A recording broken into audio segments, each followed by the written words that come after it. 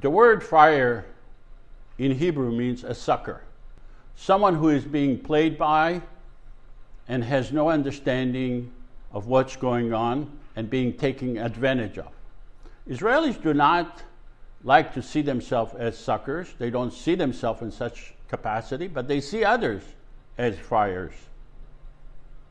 The military-industrial complex treats Israelis as friars, and they are, in fact, friars and suckers.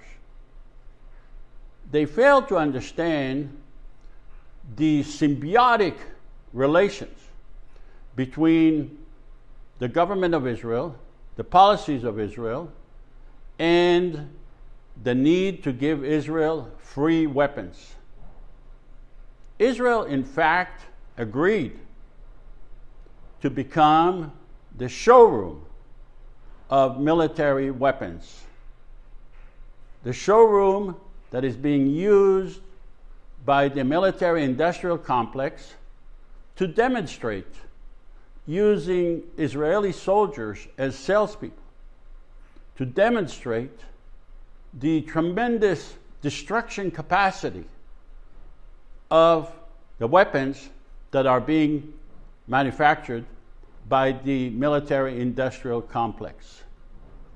And the military-industrial complex is not going to let it go, and the government of Israel enjoys that relation, the symbiotic relation.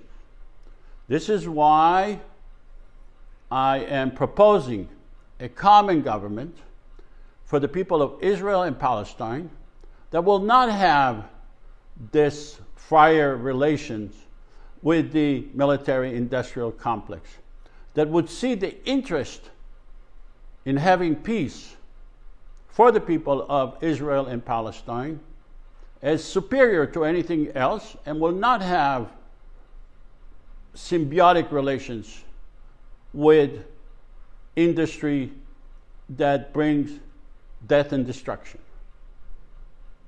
So please support the common government concept that I am proposing.